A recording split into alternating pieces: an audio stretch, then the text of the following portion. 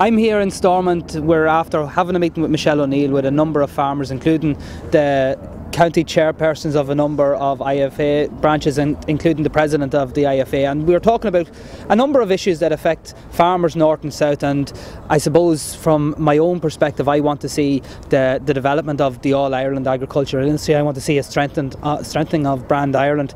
We have fantastic agricultural industry north and south that's in many cases is under severe strain. A lot of farmers are finding it difficult, particularly in the beef sector at the moment, and there are particular issues that have arisen in relation to cross-border trade affecting beef farmers particularly. So we wanted to bring those concerns to Minister O'Neill, and we also wanted to address a number of pertinent issues. I have to say the farmers' representatives raised their concerns. I got the sense that they were very impressed with the priority that Michelle O'Neill indicated that she was going to deal with these issues, and hopefully we will see movement not only from Michelle O'Neill but also from the 26th County Minister Simon Coveney over the coming months that will allow us to develop that All-Ireland agricultural industry. Ireland is too small of a nation to have farmers competing against each other. We need farmers and the agricultural industry working together, and hopefully today will be a small step in delivering that end. Michelle O'Neill, what did you think today's engagement achieved?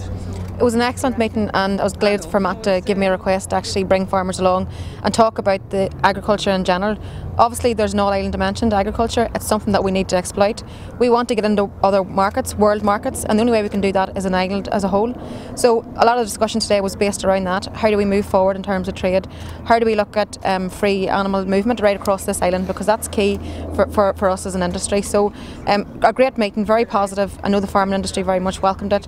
I know Matt very much welcomes the meeting. I know for him going forward, getting into Europe, he wants to go out and be very much speaking on a Team Ireland basis. I think today is, I suppose, for further enhancement and I suppose recognition of what needs to be done in Europe. We need to be making sure we're a strong voice, and absolutely on the agricultural front I think we can be confident in doing that. We have a fantastic produce, we have world traceability that we can stand over, so Matt's going to be very strong, I have no doubt, in Europe, and making sure that message is heard.